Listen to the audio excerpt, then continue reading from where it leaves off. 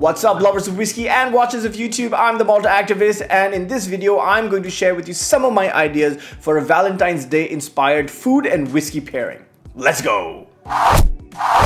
If you're the practical type and have decided to stay in and celebrate Valentine's Day over some fantastically home-cooked food instead of going out and spending thousands on this capitalist occasion, then this video is the one for you. I've picked some quintessentially Valentine's Day food items that you can pair expertly with good whiskey. Now, it doesn't matter if your wife or girlfriend doesn't drink whiskey.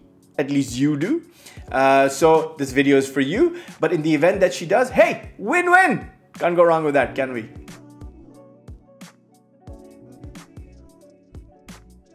So our first food pairing is with oysters. Now, if you like oysters, then you know they're super delicious and an aphrodisiac. That's right. And we all need a little bit of an aphrodisiac on Valentine's Day. As if whiskey wasn't enough of an aphrodisiac, you know what I mean? With oysters, not only are they delicious, they're exotic, they're fun to scrape out and eat, and you can eat them in many different ways. But the one way I really like having my oysters is pouring a little whiskey on them right when they're in the shell. You know, just a squeeze of lemon with maybe some pepper, and then a dash of the whiskey of your choice.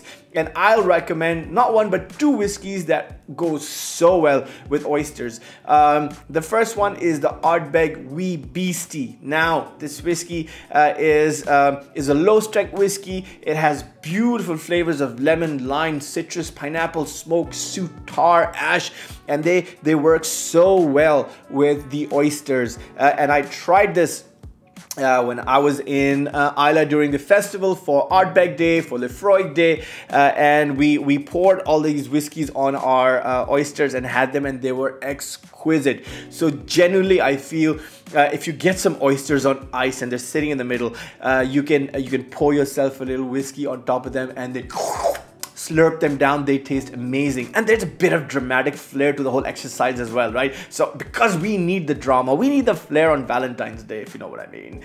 So yes, so Ardbeg Wee Beastie is one of my suggestions that you can have with your oysters. The other one is the Lefroy Quarter Cask. So similar, I want to say similar flavor profiles in terms of its peat and its soot and its tar and its ash, but then a very different fruity flavor profile in terms of the red berries and the cherries and the currant, the licorice and black currant, you know, and that also works really well with the oysters. The important thing is, because the oysters are from the sea, they're already salty, they're already maritime, and if you just add a bit of sweet soot, char and smoke to it, it totally amplifies and elevates the flavor. So my advice to you, if you have oysters on ice, get yourself a bottle of the Ardbeg Wee Beastie or the Lefroy Quarter Cask, pour a little sprinkle on your oysters and slurp them down. They taste absolutely delectable. And by the way, you don't have to just keep putting them on your oysters and eating the oysters. You can pour them out in a glass on the side and drink them on the side as well. And that is just the most perfect combination that you can get. Like, this is my favorite combination ever. So yes, the Ardbeg Wee Beastie or the Lefroy Quarter Cask if you have oysters on ice. And if you haven't, why don't you? I mean, what the hell, bro?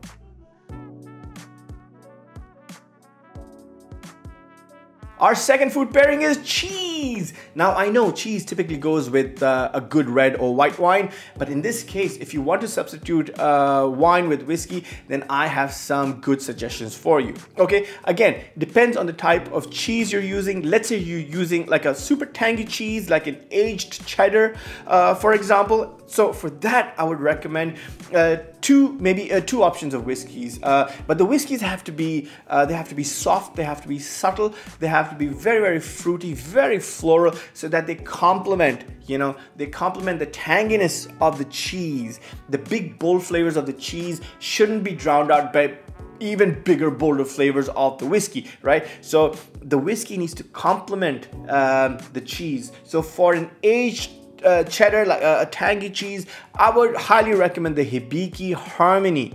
Now, the Hibiki Harmony is a very soft, understated whiskey. It's very sweet. It's extremely palatable.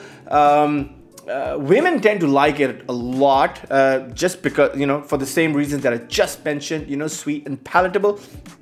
Just like the men in her life, you know what I'm saying? Yes, exactly, I said it. So the Hibiki Harmony is one option. So if you pair that with some aged cheddar, I think you do a really good job. Or if you're in the US and prefer bourbons, then I don't mind the Four Roses small batch. The Four Roses small batch is a great whiskey to also complement tangy or aged cheddar type cheese. They work really well. The bourbon cuts through the tanginess of the cheese with its sweetness and really complements the entire flavor profile. So always remember, you're always complementing. You should never get them to fight. Always get them to complement. So if you're eating something that's big and bold, have a whiskey that's soft and palatable. But if you're having something that's let's say subtle and understated, then you want to have a big bold whiskey that works with it. So that's the formula, you know, make each one work with itself. It's like a jigsaw, right? And they have to fit perfectly, and that's how you do it. So yes, so for tangy cheese, go with something that's soft and sweet and fruity and palatable, and for that I would recommend either the Four Roses small batch or the Hibiki Harmony. Both work extremely well. Very different drinking experiences. So if you have both on your shelf, go for it.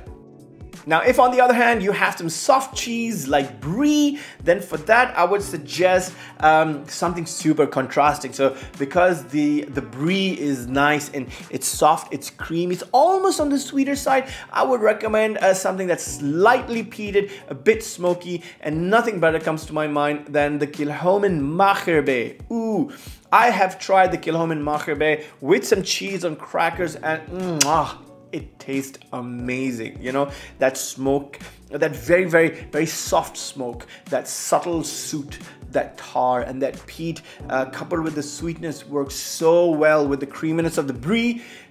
It's absolutely perfect. Believe me, if you have that, this is probably my favorite combination of the list. The Kilchoman Macherbe with some soft brie. But if you want something slightly different, then I can also recommend the Balvenie 12 Double Wood. Now, yes, very different whiskey from the Macherbe, but an extremely complementary whiskey all the same.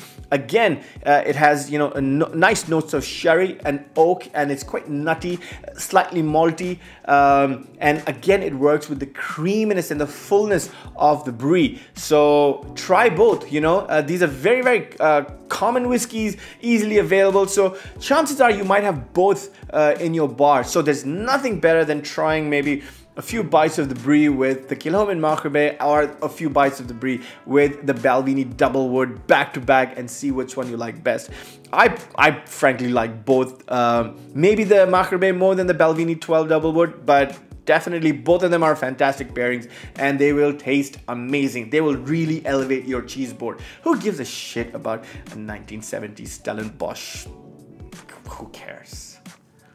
Because you have different types of cheese on your platter, let's say you have something super aromatic like the Roquefort, and so for that I would recommend a nice bold whiskey that works really well. Again, remember, we're complementing flavors, all right? So with the Roquefort, I would definitely suggest the Paul John Oloroso. Now, I have said this in many, many videos. Paul John Oloroso is one of my favorite whiskeys that I've discovered in the last 6 months or so, and I keep recommending it with everything.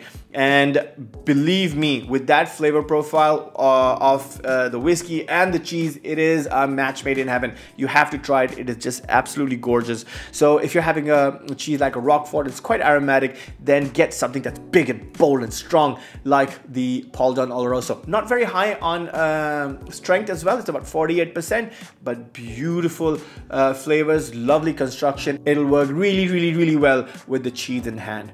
Or if you like, maybe a rye whiskey would work as well. I recommend the Whistle Pig Old World Rye. Now, I had this whiskey and it just blew me away. And Incidentally, I did pair it with a piece of Roquefort cheese, and I was like, "Whoa, this is super surprising." Just the flavors from the Roquefort, and you know, and this Whistle Pig is finished off in 3 different wine casks. Actually, I don't remember all the details. All I know is that it is an exceptionally unique flavor profile and works really well with this type of cheese. So if there's anything aromatic, I recommend the Paul John Oloroso or the Whistle Pig Rye. Of course, you can choose any rye whiskey you like, but these are just my recommendations. Try them. I think it'll be fantastic. Do let me know if you do try them, please. Anything that you do try, please let me know in the comments below. I really want to know.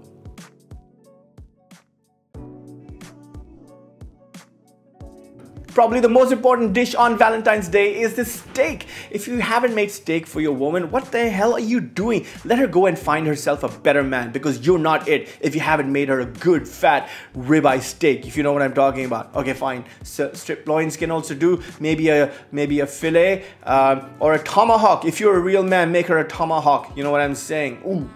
And the best thing that will go with a tomahawk is a high strength bourbon. And in my opinion, the Elijah Craig Single Barrel is probably one of the best whiskeys that you can have with a good old-fashioned steak. You know what I'm saying?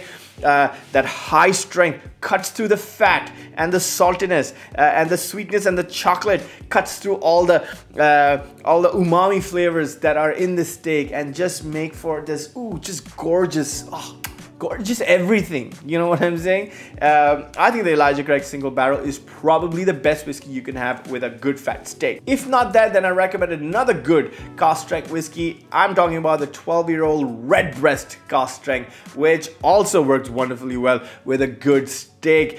Again, we're talking, the reason I'm recommending these 2 whiskeys is because they're high in strength, strong of flavor, and they cut through the fat and the meatness and the saltiness and the umami of the steak, and they sort of stand out on their own, and they just elevate the protein. So definitely, if, like I said, get that steak on the grill, pull it off, cut it down, make sure it's perfectly medium rare.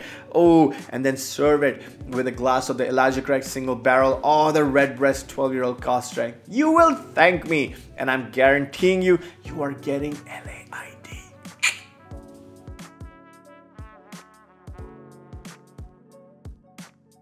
The last but not the least, dessert. And if it's not a chocolate dessert, it is not Valentine's Day. Now, regardless of what sort of chocolate dessert you make, I have 2 whiskeys for you that I think work really well with any type of chocolate dessert. One is the Michter's Rye. Now, you can choose for it to be the standard strength, which is I think 45%, or the high strength, which is in its mid-50s.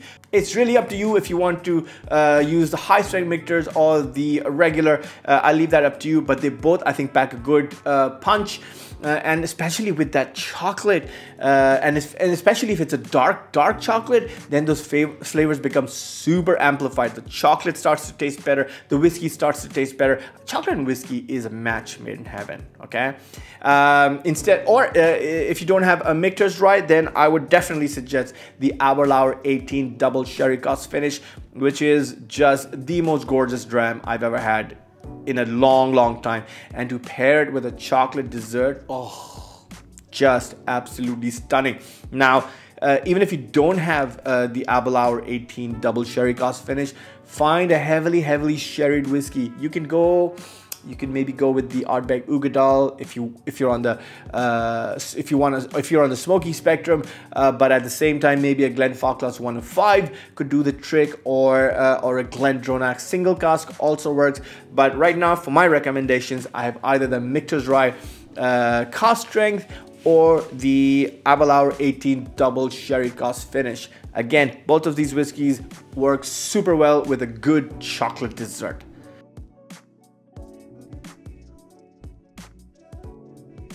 Damn, that was quite a list. I hope you can use at least one of my suggestions, and let me know in the comments below how you feel about it, whether that pairing worked or it didn't. Let me know. I have a full-on dinner planned for my wife and the kids. We have some steak, we have some cheese, we have some oysters, and I'm making a chocolate dessert.